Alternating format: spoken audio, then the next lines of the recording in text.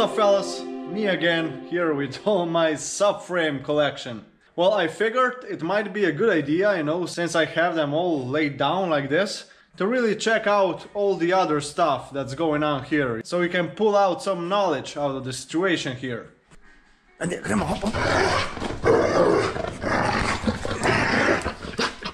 Another thing I wanted to tackle is the steering racks ratios.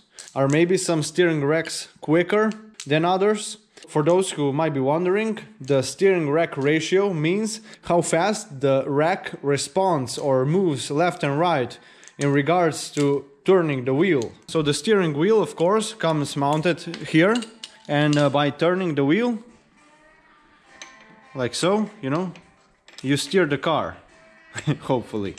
The way we evaluate this steering rack ratio is actually very simple, and it's called lock to lock, and it's pretty self-explanatory. We start by turning it all the way, one way, and we're gonna measure how many turns it takes to get to the lock on the other way.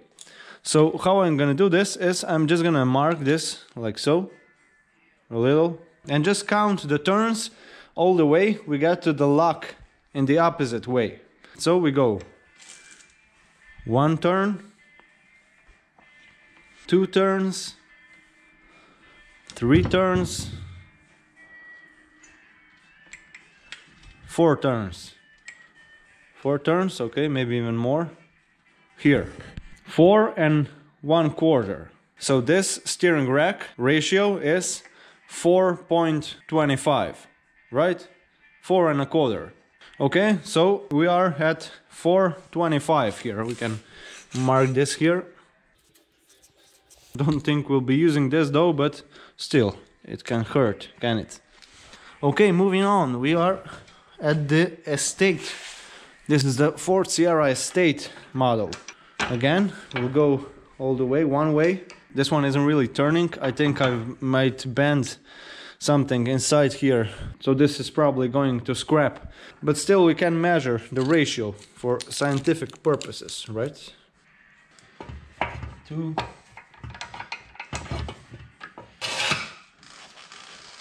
4, 4 1/4. That's the same. Next, we're at 2-liter double overhead cam. 1, 2, 3, 4. 4 1/4. The same thing. Okay, now it's gonna get interesting. We're at Ford Sierra RS Cosworth. The first thing we notice is this one has actually power steering. Doesn't really affect the ratio, but still, you know, it's kind of a nice addition. So again, I'm gonna go. Oh, this one is quicker, I see. So let's mark here. 1, see, it moves really fast. 1, here, 1 1/2. 1 1/2. A little more than 1 1/2. Just a little more. So this is a very quick rack. See? In comparison to this one. See, it moves just a little by me turning it like this.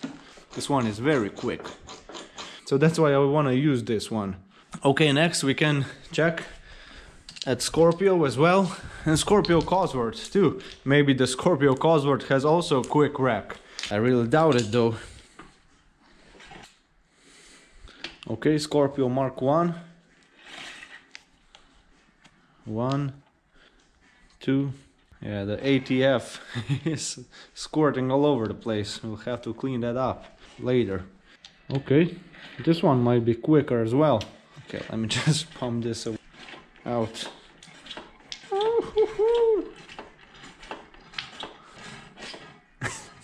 Seriousness of child at play.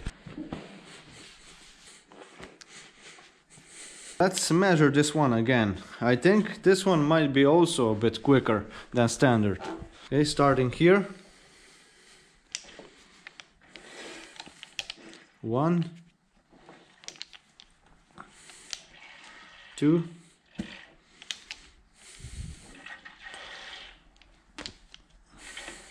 2 3/4.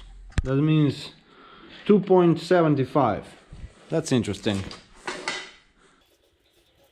That's actually quite quicker than a standard one. We said 4 1/4.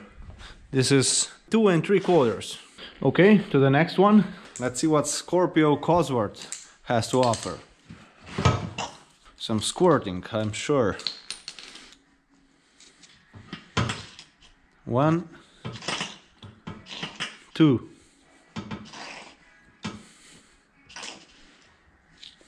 3. This one is 3 exactly.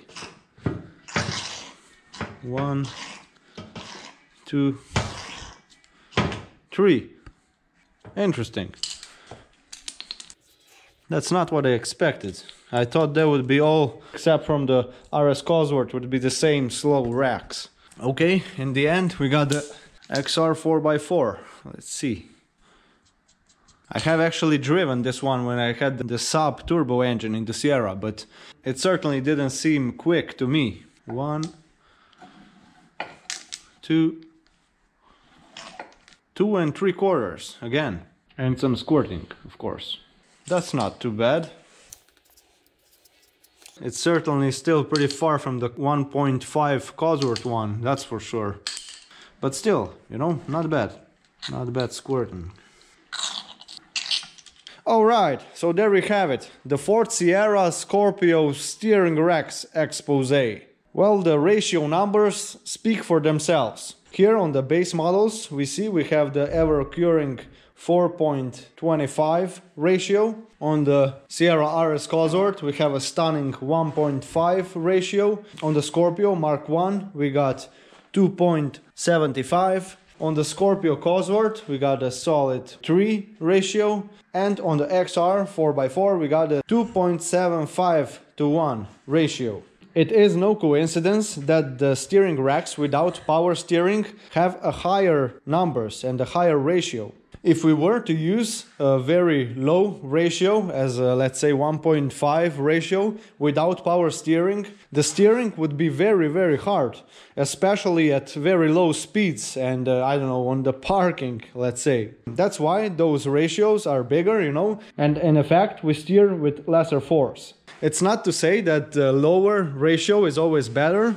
Of course, this is also a personal preference, and short ratios like 1.5:1 are really reserved for more racy cars. Another thing, if you are thinking about swapping any of those, you have to keep in mind that if you swap a manual steering rack for a servo-assisted one, you have to have the servo system. You know, you cannot just unplug that and just expect it to run, because the seals in there will get damaged, and overall it is just bad for the steering rack doing it like so. If you were to use it without power steering, you would have to fill it with some kind of lubricant, but that's a whole another story for itself.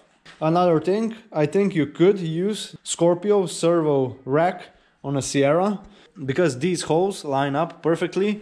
Of course, this one is a bit wider, so we would have to sort out those tie ends here as well. Just do some research before you get into it. On Scorpio Cosworth, the mounting points are horizontally mounted, so this won't fit a Sierra. Unless, of course, you use the whole subframe. But if you're considering that, watch the subframe video as well. And in the end, we got the infamous XR 4x4 steering rack. This one is also different from all the standard Sierra ones, because this one is mounted from the outer side. You see? It's mounted here, opposed to these ones that are mounted on the inner side. See? And this one also wouldn't work on a standard Sierra. At least not without some serious modification here. Oh, and another thing. If you like to live dangerously, you can achieve the ratio change effect also by cutting this piece of the hub here and shortening it. What some crazy people do, I'm talking about the drifters here, is they cut this one away and just shorten this piece here. And of course, if this distance is shortened, this will act like a quicker rack. So that's another thing some of you might consider. It is a viable option, by the way. Many people do it, and if it's welded properly, it shouldn't cause any problems.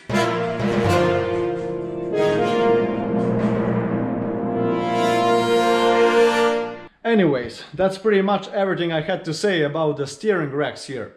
I hope you got something useful out of that. If you like this kind of content, make sure to like and subscribe for more, and I'll see you in the next one. Be good!